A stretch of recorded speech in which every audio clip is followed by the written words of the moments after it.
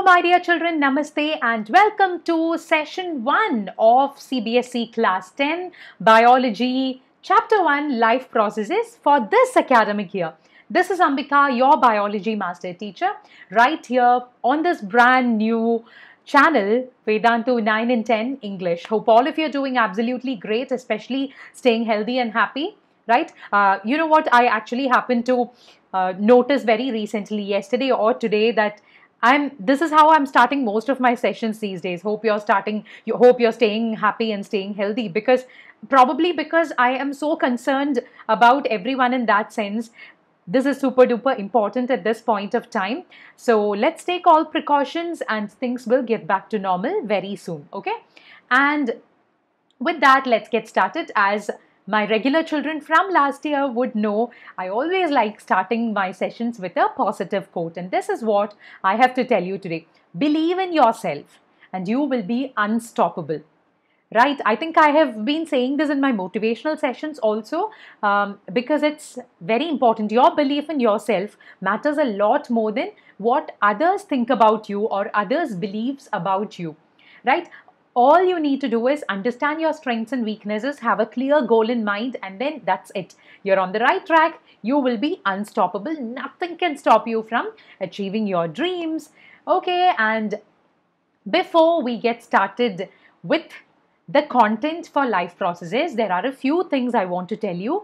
I completely understand that most of you, especially in this academic year, because your schools are also happening online, you might be facing a lot of academic related issues, right? Because online schooling has become the new normal.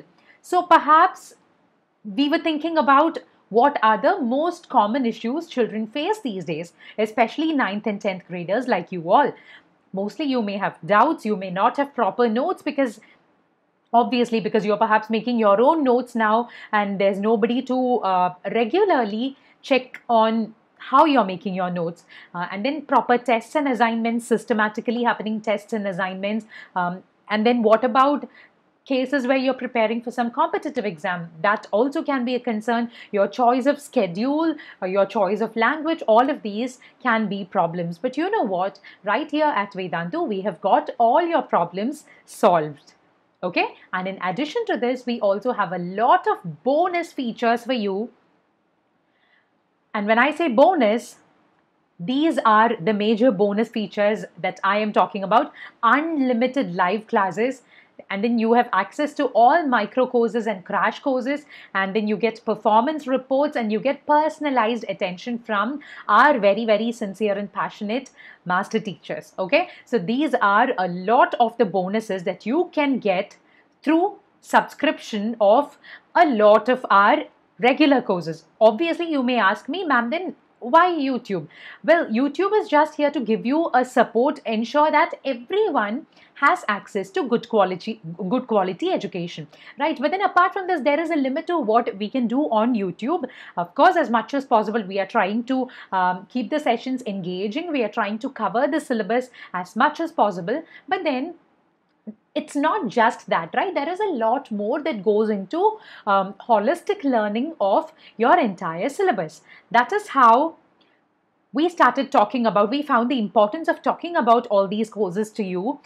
For you to know more details, I have put this here for you, the link here for you. Just visit vdnt.in/YTPRO. Okay, just make a note of that. Visit that. You will get the complete details of all that I was talking about. And now, most children, when I talk about these, the first question I encounter is, ma'am, what is the pricing like of all these courses? Okay, so for you to get an idea, we are keeping that also transparent here for your pro subscription courses for CBSE Class 10 academic year 2020-21. This is it. We have a 1 month plan, we have 3 months plan, we have 6 months plan. See what works for you, what is pocket friendly for you, and includes all your preferred features together, and then decide for yourself what to do. Okay, so this is what the pricing is like. The normal pricing is usually 2,699 for a 1 month pro subscription. But then if you can apply the code AMBPRO, okay, by applying the coupon AMBPRO, you get a discount, and the discounted price is 2294.15. 2699 getting reduced to 2294.15. This is for 1 month subscription. And for 3 month subscription, the normal price is 6,999. Whereas after applying the coupon code AMBPRO, you get the discounted price of 5,949.15. Again, I repeat, this is for 3 months. Okay. And for 6 months, again, we have another option for you. The normal price payable would be 11,499, but then again, using the same coupon code, which let me remind you, AMBPRO. Okay, AMBPRO, as you can see here, you get a discounted price of 9,774.15. Okay, and that's about it. This is about the pro subscription courses. Do not forget, children, please do visit the link that I told you. Just click on the link and read through all the details. You will understand A to Z of what pro subscription courses are like, okay, and then decide for yourself. Do not give up on this valuable chance. With that, there we go. Let us get started. In today's session, what are we going to try to understand? What are life processes? What are the types of nutrition? And about the human digestive system. Okay, so I think, I just realized, by the way, that I think on YouTube, this is the very first time I'm teaching CBSE children. So a big hi to all those children out there who are attending my sessions for the very first time. And rest of you, welcome back to my sessions, and let us have fun and make all your concepts very, very simple. Okay, all right. Now, what are life processes? Exactly what do I mean when I mention the term life processes, which is the name of your chapter? Basically, life processes, as you can see at the bottom there that I have put, life processes are the basic functions performed by a living organism to maintain life. Okay, what you can see there are also pictures of the most common life processes that we talk about in this chapter, which is the digestive system, your respiratory system, your circulatory system, and your excretory system. Okay. Many of you may ask me, ma'am, why are we not talking about the nervous system or the endocrine system or even the reproductive system as part of life processes? But there are two reasons for it.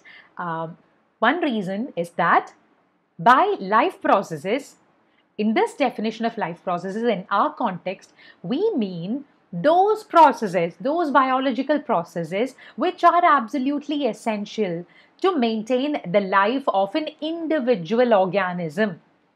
Okay, so of an individual organism, I repeat that is very important to understand. I'm not talking about the human species as such. So I think this explains why we are not talking about reproductive system, because an individual human being or an individual animal or a plant can live on its life without even reproducing, right? Even among humans, there are also couples who decide not to have children or do not have children for some or the other reason, but they just continue to go on with their lives, which means we are not considering reproduction as part of the life processes in this context. Okay, so I hope that is clear. And secondly, the second reason is you might wonder why nervous system and endocrine system are not mentioned here. Well, in my honest opinion, ideally they are also life processes which are essential for the survival of an individual organism. But we have put them under a separate chapter, control and coordination, for the simple reason that one single chapter cannot have so much of content. I mean, it was not our decision. Obviously, you know that's how NCERT has designed it. NCERT perhaps or probably had in mind that control and coordination, which talks about your nervous system and endocrine system, is a big enough topic to be a separate chapter by itself. Whereas here we can talk about more related processes like the 4 that I have mentioned here. Okay, and in today's session, we are going to be talking only about nutrition and digestion. Okay, so I hope that definition about life processes is clear in your mind now. Once again, life processes are the basic functions performed by a living organism, an individual living organism, to maintain life. Okay, as simple as that. And now do remember, they are not independent processes. Although we are mentioning 4 different processes, remember all of these life processes are interconnected. Okay, and perhaps at the end of our last session of this chapter, we will come back to this same slide, and I would love to hear from you about how you think these are now interconnected. For now, just have it in your mind that they are definitely interconnected. They are not standalone processes. And let's get started with nutrition and digestion. You know, and you've been hearing from your lower grades that types of nutrition can be broadly categorized as autotrophic and heterotrophic. So what is autotrophic nutrition? Auto, you know, it's automatic. It's something that happens by itself.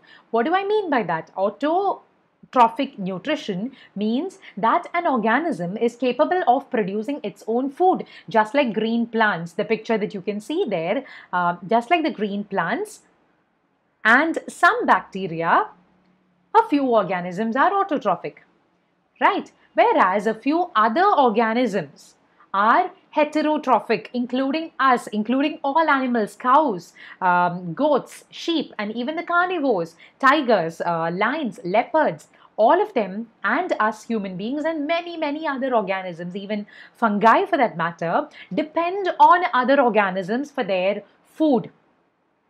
And that is why we are described as heterotrophic, okay? Because heteros means others and trophos is nutrition, okay? So heterotrophic, example, anything, even we are examples for heterotrophic nutrition.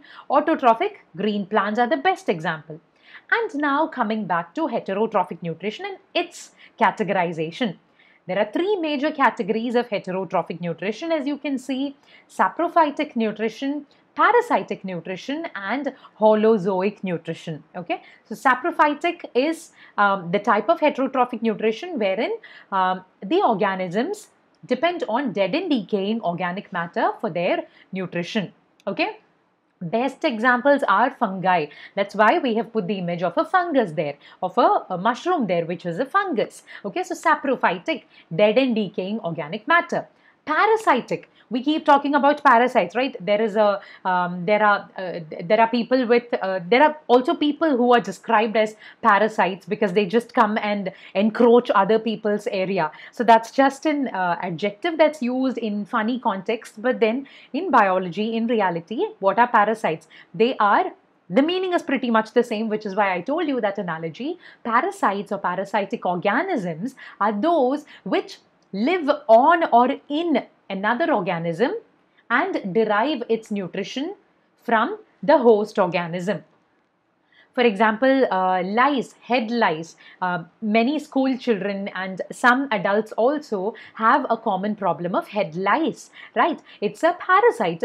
Even mosquito, for that matter, is a parasite. It sucks on your blood, and that is basically its food, right? So these are all examples of parasitic nutrition. And lastly, the major type of another major type of heterotrophic nutrition is holozoic nutrition.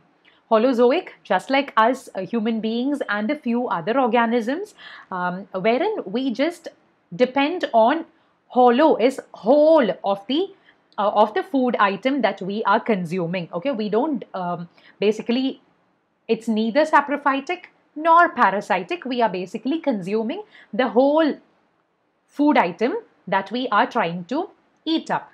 Okay, holozoic, that's about it. So these are the major types of nutrition: autotrophic, heterotrophic, and the 3 major types of heterotrophic nutrition.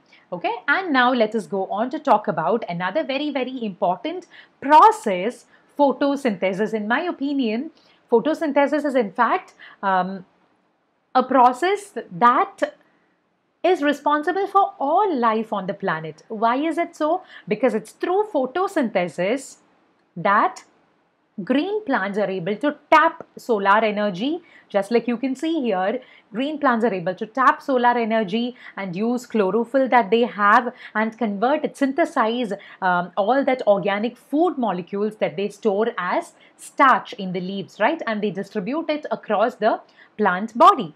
This is photosynthesis. And why did I say it is the base of life on earth? Because without green plants, which are autotrophs, our consumers, including us and herbivorous animals and all other carnivores, cannot survive. Without plants, herbivores wouldn't survive.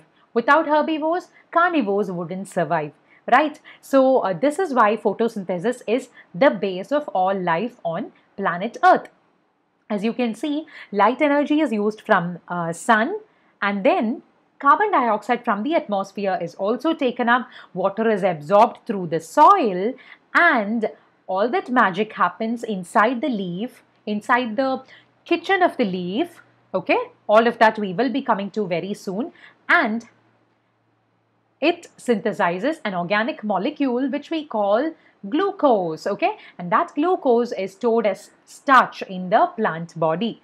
Okay, and now as a byproduct of photosynthesis, what happens? It also releases oxygen. Again, enough reason for me to say that photosynthesis is the base of all life on this planet, because without oxygen, which is the respiratory gas for all of us, the life supporting gas for most of us, without plants, we wouldn't have access to that, right? So, release of oxygen is another byproduct of photosynthesis. And now, if you were to take a simple cross section of a leaf and observe it under the microscope, this is what you would see it to be like. Basically, it has a waxy coating which we call the cuticle, and then apart from the cuticle, below that, it's got certain layers which are called epidermis, which is the outermost layer that you see here. And then below the epidermis, there is palisade mesophyll, or mesophyll as we may call it. Palisade mesophyll and spongy mesophyll. You don't have to go into understanding the details of that at your level right now. Just understand there is the cuticle to protect it, a waxy coating, followed by epidermis, followed by mesophyll, and below that, this vein that you see here. You understand what that is, right? In our body, what do veins do? Vein is a type of blood vessel in the human body. Most of you would know that. It is basically a conducting tube in our body. Similarly, even in plants, veins are comprised of the conducting system, which are xylem and phloem. If you have learnt this in your class 9 chapter tissues, you would remember this well enough. All of that makes up the vein, right? Transports water and food from one part of the plant to another. Okay, and then there is the lower epidermis also that you can see right here. Okay, and what do you see here? Another magic opening which we call stomata. Stomata are plural and stoma is singular. Okay, these tiny apertures which are guarded by a pair of kidney-shaped or bean-shaped cells. Okay, stoma once again is one opening. Stomata are many such openings. Okay, so what do they do? Stomata are important to take in and give out gases. Okay, especially for gas exchange in a plant, stomata are very, very important, and this is why we are also showing you the structure of stomata here, open stomata and closed stomata. Open stomata, as you can see, the guard cells, right? I told you, a pair of kidney-shaped or bean-shaped cells, which we call the guard cells, when they are swollen up because of intake of water from their neighboring cells, they swell up, they are very happy, and they just open up like that. Right? Even when we are happy, we like to open up that way, right? Likewise, even in guard cells, they are swollen up, they open up, and this stoma is said to be open. Okay? And all these labelings are just there for your understanding, children. There is nothing complex about it. These are just parts of the cells, just like any other plant cell. You can find the chloroplast, the cell wall, vacuole, nucleus, and other cell organelles. Okay, that's it. And then, for some reason or the other, under certain conditions, when the guard cells lose the water that they had in them, they tend to shrink. When the guard cells are shrunken, the stomata are said to be closed. Okay, so open stomata, closed stomata, what are the conditions for those? I think this makes it very clear to you. about the mechanism of opening and closing of stomata. There is a little more of a complex process associated with this, which you will learn in your 11th standard. But for now, this is good enough for your understanding. Okay. And now let us also talk about nutrition in another very, very significant organism, which is neither a plant nor an animal. It's rather a protist. Okay. It is amoeba, a unicellular organism, a tiny organism that is also an example of holozoic nutrition. Okay, so as you can see, these are the steps of nutrition in amoeba. Let's just try to understand that. This is the amoeba cell. As you know, it's got no definite shape to its body. It's just a simple shapeless cell which just extends its pseudopodia, according to which the shape is adjusted, and according to it, it can move or feed on its food, right? So that is amoeba, which is approaching its food particle, the first image that you see here. And then the next one that you see here is the amoeba cell extending its pseudopodia or false feet around the food. Okay, imagine it like a cartoony character in your head. It's just coming near its food, and as soon as it sees it, it's like, okay, we shouldn't give up on this chance. It's just spreading out its pseudopodia and trying to engulf it, trying to cover it, trying to capture it. Once it's captured the food particle, what happens? The food particle is inside the amoeba cell, and inside digestion happens, which you see here. And then once food has got digested, what next? Just like us, even in the amoeba cell, absorption of the nutrients occurs. And absorption occurs after nutrients have been absorbed by all parts of the cell or all parts of the body, which is the cell itself in amoeba. The food gets assimilated, which means it utilizes the nutrients for various activities. Right? That is assimilation. And eventually, what happens is the undigested food particles or food material get ingested out, and that is what we mean by egestion. Okay, so once again, the names of the steps: ingestion, digestion, absorption, assimilation, egestion are in fact the 5 steps involved in holozoic nutrition.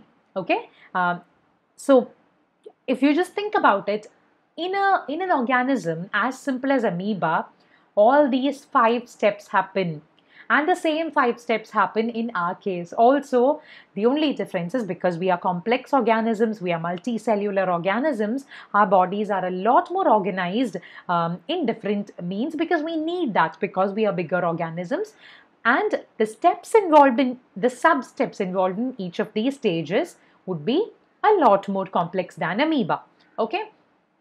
And before we go ahead and understand more about how things happen in the human body, let us have a quick check. Okay, ready guys for the quiz? In case you have any doubts related to whatever I have taught so far, please feel free to drop it in the comment section.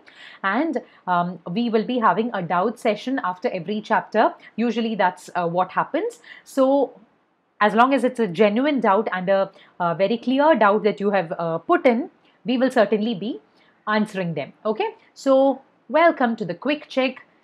Yes, let's see who is answering first. Which of these is saprophytic? Mosquito, amoeba, plants, mushroom. Quick, my dear children. And your time is up. Yes, and the correct answer is mushroom, saprophytic nutrition. Fungi, I told you, and mushroom is the only fungus in this group. That becomes your answer. Question 2. Which of these can carry out photosynthesis? Plant, fungi, animals, both A and B. Do you think fungi and plants can carry out photosynthesis? Or do you think only one of these can carry out photosynthesis? And if so, which of them? Your time is up, and the correct answer is plant, because obviously we have seen the structure in a plant which helps it photosynthesize. Right? Okay, moving on. Chlorophyll enables dash to produce food from CO2 and sunlight. What do you think? Chlorophyll enables plants, insects, mammals or birds to produce food from carbon dioxide and sunlight. Super duper easy again. I'm sure all of you know the answer, and your time is up. Obviously, the correct answer is plants. And another question I have for you. Plants store carbohydrates in the form of glucose, fructose, chitin or starch. What do you think? Yes. And your time is up. The correct answer is starch. Perhaps most of you had a confusion between glucose and starch. Where that was possibly what I think. Fructose and chitin, I don't think we have mentioned in today's session. So most likely, I'm assuming you wouldn't have put in your options as B or C. Glucose is the form in which plants synthesize food. Okay, whereas starch is the form in which plants store the food. Many chains of glucose, many molecules of glucose, and many chains of them together form the complex carbohydrate called starch. Okay, so that's about it, and well done all of you who have got all the answers correctly. Rest of you, just stay with me. We have more interesting things coming up. Okay, and that is about the human digestive system. I'm sure all of you are fond of understanding more about the human digestive system, or at least most of you would be interested in eating variety kinds of food, right? And I think on a lighter note, we can think about all the different varieties of food that we have in the Indian culture, across the cultures of different states. Karnataka has its own cuisine. Andhra Pradesh and Telangana states have their own types. Kerala, Tamil Nadu, northern parts of India have their own unique styles. Wow. Actually, it's after coming to Bangalore that I also started exploring so much of varieties of cuisine.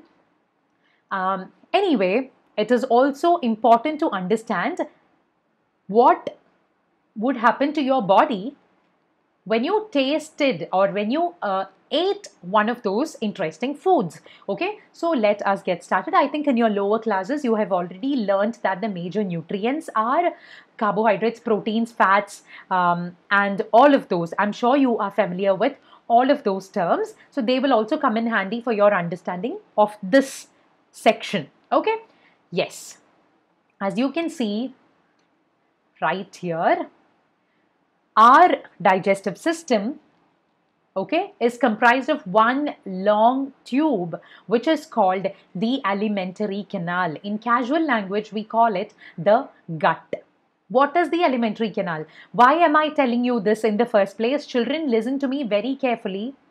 Many people, okay, adults and children alike, when asked what the gut is or what the alimentary canal is, there is a misconception that alimentary canal refers only to certain parts of your digestive system, like only the intestine, either only the small intestine or only the large intestine, or only the tubular parts of your digestive system or something like that.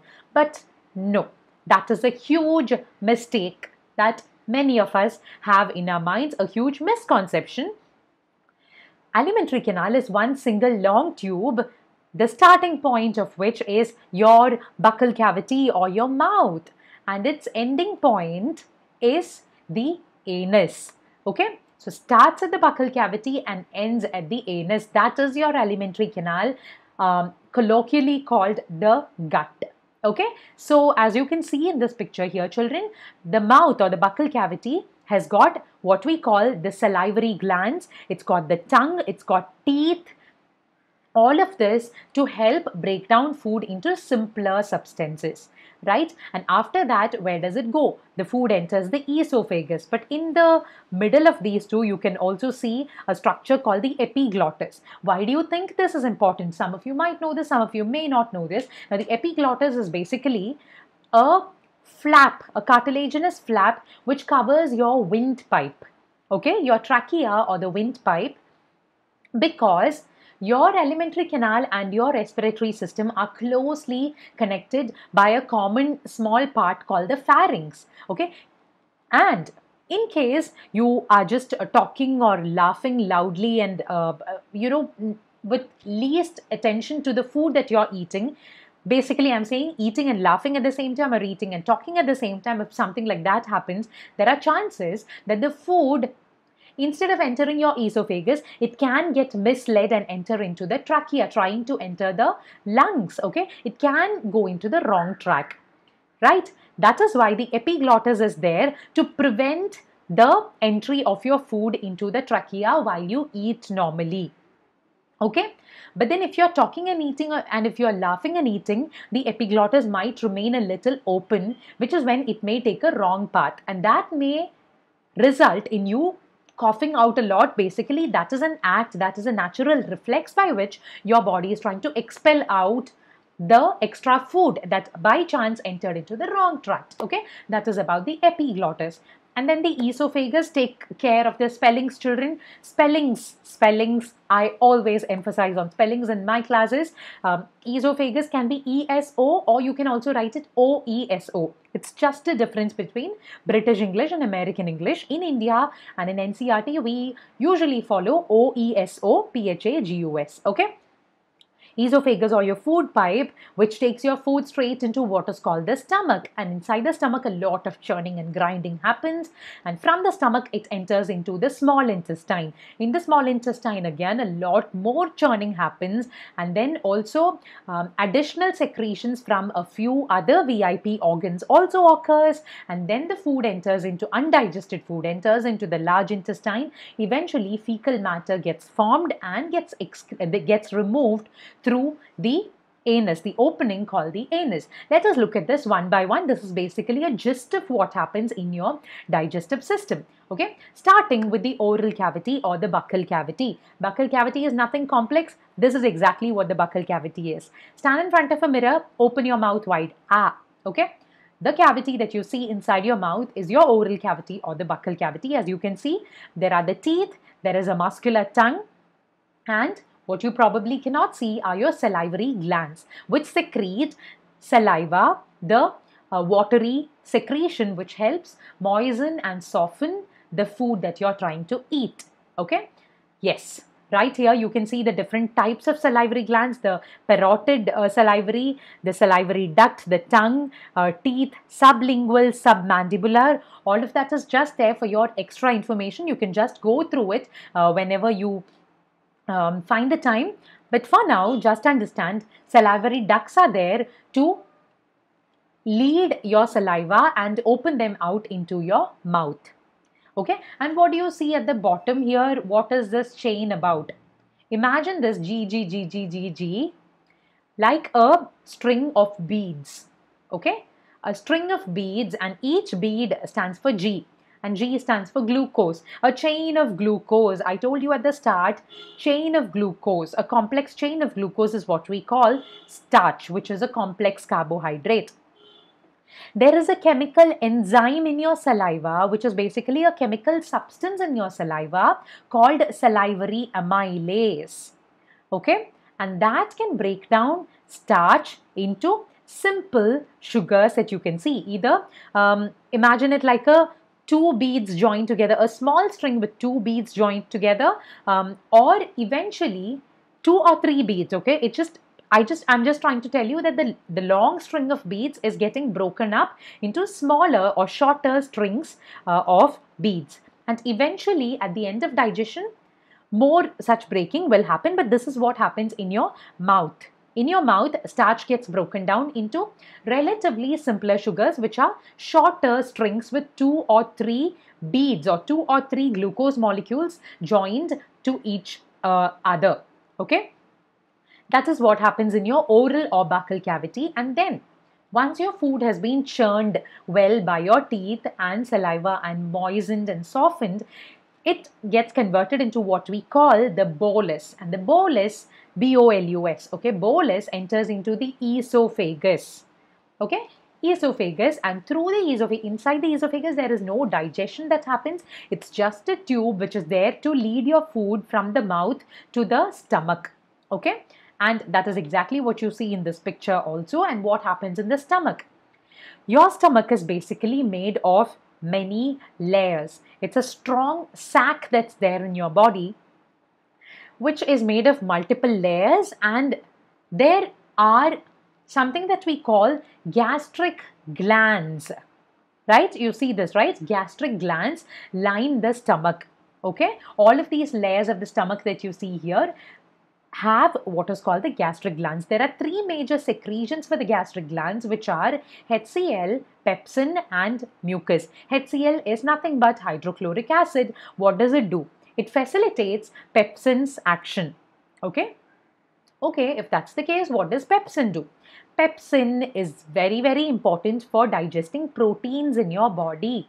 Okay, so for pepsin to digest proteins, pepsin must get activated. Imagine pepsin like an inactive character just lying there like a very, very lazy chap.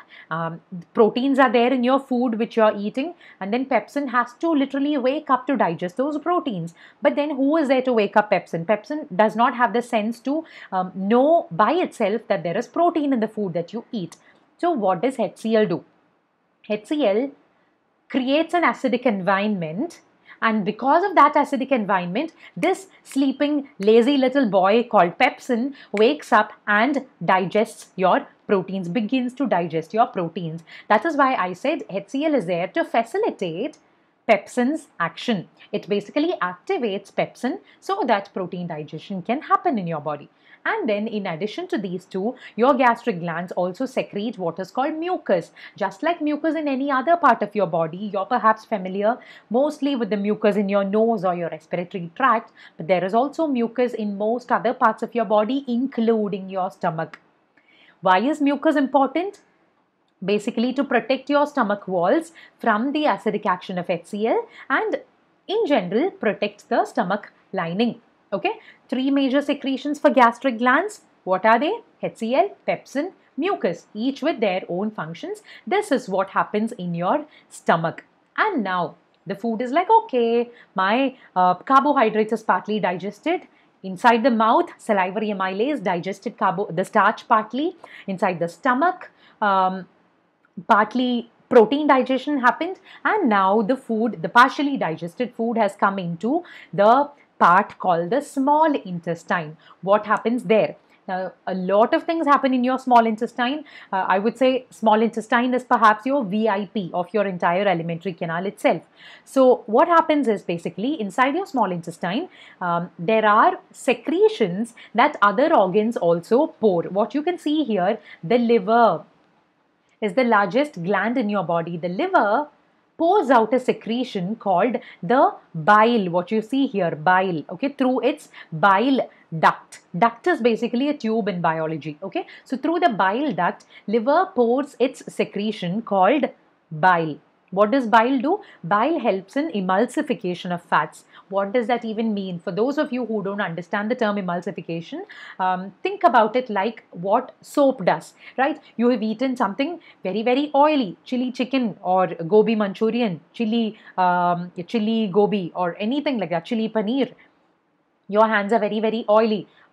Provided I'm assuming you haven't used a fork or a spoon as most of us Indians do, because I think in my personal opinion, eating with hands adds to a lot of taste. Okay, anyway, all that apart, if you have eaten something very, very oily and your hands are super oily, what do? Plain water washing will not get the trick done. To get your hands completely clean, you need the use of soap. Soap basically emulsifies all the oil that's stuck onto your skin. It breaks down the complex oily granules and breaks them down so that your hands become super clean again. Similarly, bile secreted by your liver can emulsify the fats that are there in your food, right? Which food? The partially digested food that's coming to the small intestine. Okay, so the bile basically emulsifies this, breaks down, does an overall breakdown of the fats that are there in your food. That's about the liver. What is this part that's called the gallbladder? You see this, right? This greenish part called the gallbladder. Yes, gallbladder is an extension of the liver wherein the bile gets temporarily stored. Liver produces bile and stores it in the gallbladder until bile is ready for secretion in the small intestine. That's it. Gallbladder stores the bile, liver produces the bile. Okay, and then the pancreas, another organ that you can see on the other side of the stomach, which secretes what we call the pancreatic juice. That is also a mixture of many different major enzymes which are capable of digesting fats and also proteins and partially also carbohydrates. Okay, that is about pancreatic, right? So let us look at a little more about this. This is basically about what happens in the small intestine. For your information, there is the liver which secretes bile, but that emulsifies fats, and then pancreas, as I said, secretes pancreatic juice which contains an enzyme called trypsin for protein digestion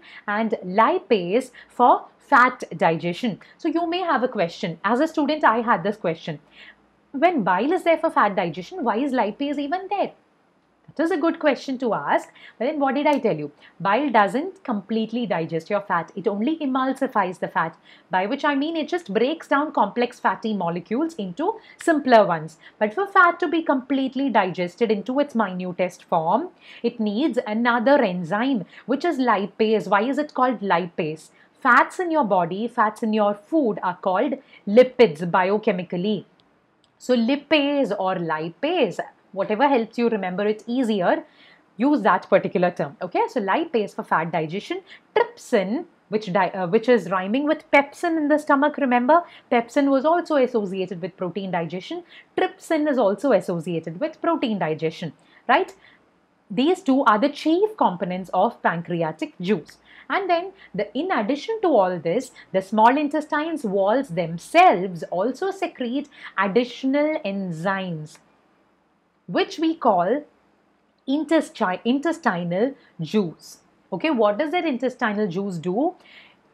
It does the final job of complete last, I would call it giving the food its final touch-ups of final steps of digestion, which is why it's written here, final digestion, finishing touches of digestion. And ultimately, when that happens, you get your end products of digestion in the small intestine. What are they? Carbohydrates. The end products of carbohydrate digestion would be glucose. Glucose is the simplest carbohydrate, right? Proteins, when digested in your small intestine, can become smaller beads again, which are called amino acids, the finest particles which together make up proteins. So when digested, proteins get broken down into amino acids. What about fats? I told you lipase is important. Lipase breaks down fats into fatty acids and glycerol. Remember this, children, this is very, very, very important. The end products of digestion, where do you get them? You get them in your small intestine. Okay? And the job is not quite done yet. What happens when the end products are done? We also mentioned large intestine. We also spoke about the rectum, the anus, all of that. What's with all that then? Already the final products are here. Okay, we are not done yet. In the small intestine itself, once the final products are formed, nutrient absorption has to happen. How does that occur? The lining of your small intestine is modified into tiny finger-like projections that you can see here called the villi. Singular is villus, which is why it's written villus here. Villi, which are further divided into microvilli, richly supplied with blood capillaries, okay, are super duper important. And these villi and microvilli, the blood capillaries in them directly absorb the nutrients which are formed by complete digestion in your small intestine. This is where the circulatory system and your digestive system are getting linked, right? Why is your blood there? Because one of your blood's jobs is to transport nutrients from one part of the body to another. Where are your nutrients formed? In your small intestine. From there, your blood takes it and transports it to the different parts of your body. Okay? As simple as that. And now, another question that popularly comes in exams is, why is your small intestine divided into villi? Why are there finger-like projections? Can't it just simply absorb it? Okay, the simple answer is to increase the surface area exposed for absorption. Okay, that is it. Nothing more, nothing less. Okay, so your body is designed in such a manner that it's designed for optimal functioning of all your life processes. Okay, so this is about nutrient absorption in your small intestine. Now coming back to what we started off the human digestive system with, whatever it is that you may eat. You may have started imagining with you eating your favorite food, which could be either something very, very desi. I'm very fond of Indian desi food in general, or it could be pizza or burger or anything. Unfortunately, let me warn you also, children, minimal junk. Okay, that is not going to help you grow in any way. It's only going to add to obesity. Once in a while is okay, but not as your regular meal. Okay, simple homemade desi khana is always the best. Okay, and you started off eating that, your teeth chewed your food, and then your tongue helped in making it into a bolus along with your salivary secretion, and then your bolus entered your food pipe or the esophagus. The food came into your stomach, your gastric glands poured in all the secretions, and then that partially digested food entered your small intestine, wherein you had the secretions from liver and pancreas and secretions of the small intestine itself to form the final products of digestion, which are now absorbed by the villi of your small intestine to be carried away by bloodstream. Oh, that much happens. You just eat your food and forget it, but your body does so much of work for you. Okay? And after this, what does your large intestine do? In the large intestine, it is the undigested food material that enters. All your digestion end products have already entered into the respective body parts through the bloodstream. Your large intestine now is there to receive the undigested food, if any. Okay, so undigested food moves through the large intestine, and in the large intestine no digestion occurs actually, but then if there is any excess water that is there in your food, the walls of your large intestine help in absorbing that. Okay, and there are also some useful bacteria which are there in your large intestine, which can also help in the digestion process, in the absorption of certain vitamins. Okay, that's just there for your additional information. So as you can see, excess water gets reabsorbed and fecal matter get formed. Feces or fecal matter get eliminated through the opening which we call the anus. Okay, then what is rectum? Rectum is also part of your large intestine. It's just a temporary bag for, it's just a bag for temporary storage of the fecal matter. Okay, and that is it. Through the anus, undigested food gets eliminated. And now, let me break another very common misconception. Many children and many adults say food is excreted through the anus. Wrong again. Okay? Food is not excreted through the anus. Food is either ingested through your anus or food is eliminated through your anus, the undigested food. Okay? Why is it that we are not using the word excreted here? Excretion has only to do with your nitrogenous waste excretion. It is your kidneys which are the primary excretory organs in your body, and not your intestines or the alimentary canal. Here it's very important not to use the word excreted or excrete or excretion, only egestion or elimination. Okay, that's it. Do remember this, children. This is very important, and it's a basic thing to understand for any biology student. Okay. And now coming back to another overview, children, I think we are done with one round of overview. Let's give our favorite food a form now. Maybe aloo paratha, okay? Which is one of my favorite Indian foods. So you eat aloo paratha, and in your mouth, what happens? You are advised to chew it properly so that digestion can happen better. Because your teeth, tongue, saliva, all these three are working very hard to form the paratha that you put in your mouth into a soft bolus. And that bolus is gliding down further through your esophagus, which is a muscular tube, and through it, it enters your stomach. Okay, inside your stomach, your gastric glands secreted certain digestive juices, which were HCl, pepsin and mucus, most importantly, each with their respective functions. And again, that partly digested food entered into your small intestine. And what happens in your small intestine? Secretions from your liver, which is bile, secretions from your pancreas, which is pancreatic juice, and secretions of your small intestine itself, which is intestinal juice. All of these act inside your small intestine to finally form glucose from the paratha that you ate, and the aloo stuffing inside it had a lot more vitamins and a lot more other nutrients, the carbohydrates, proteins and fats chiefly get broken down in your small intestine into glucose, amino acids, fatty acids and glycerol respectively. They are the end products of digestion and they get absorbed by your small intestine, by the villi of your small intestine, entering into the bloodstream. Your bloodstream carries it further to the different parts of your body. And then there are probably some parts of your food which your small intestine, your body couldn't digest. What happens to that? It doesn't stay there. The undigested food material goes on and enters into the large intestine. What happens there? Excess water gets absorbed from your undigested food. Fecal matter gets solidified and formed.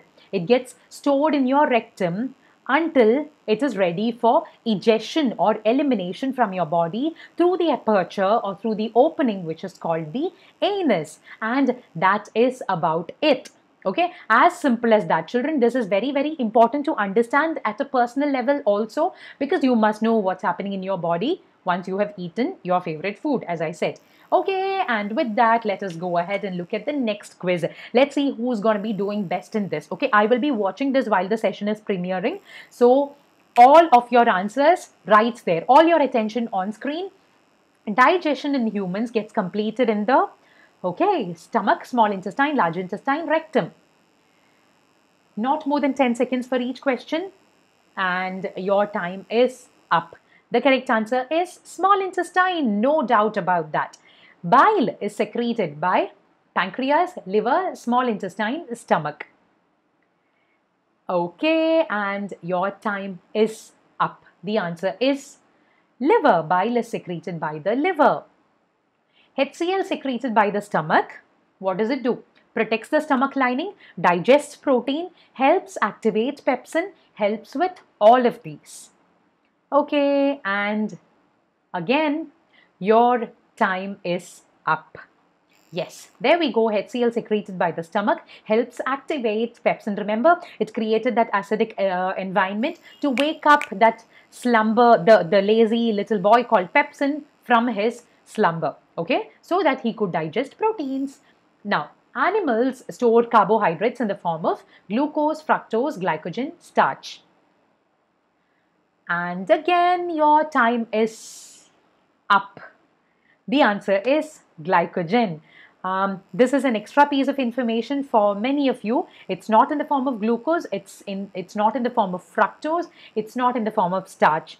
Maybe you thought it could be glucose or starch. It's not glucose because glucose is the end product of digestion, but your body doesn't store it in the same form.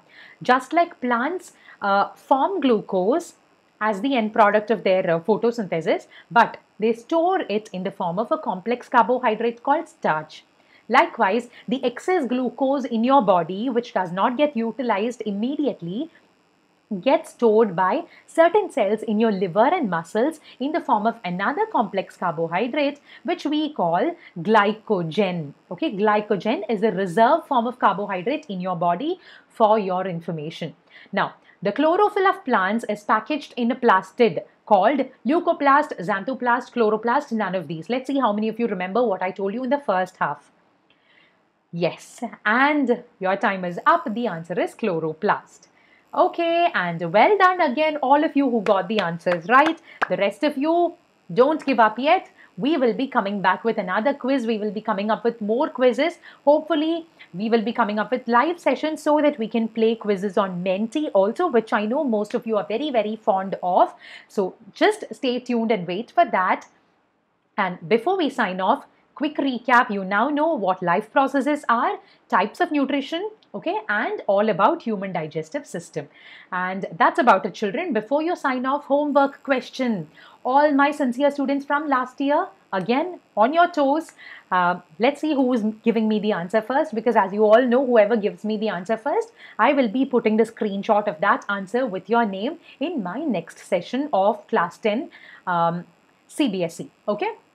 Why does the hydrochloric acid in your stomach not damage your stomach walls? I think I vaguely did mention when I was teaching this to you, but do give it a thought, do a little bit of research and tell me why this is a fact.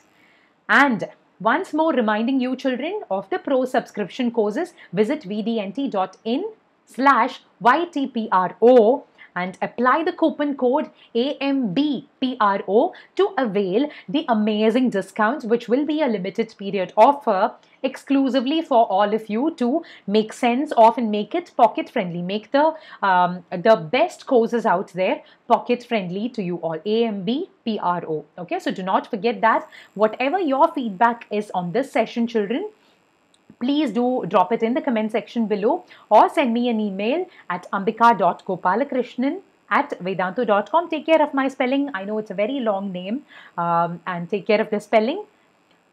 Because it has to reach me, right? I always read emails. I reply whenever I get the time to. So do not feel bad or get frustrated in case you do not see an immediate reply from my end. Also, if you have any doubts, as I told you, drop it in the comment section below so that in our doubts session, which will be at the end of this chapter, we can take up those and discuss them as well so that everyone else can benefit from it. Right? Okay, and until we meet again, stay happy, stay healthy. This is Ambika signing off. Bye-bye.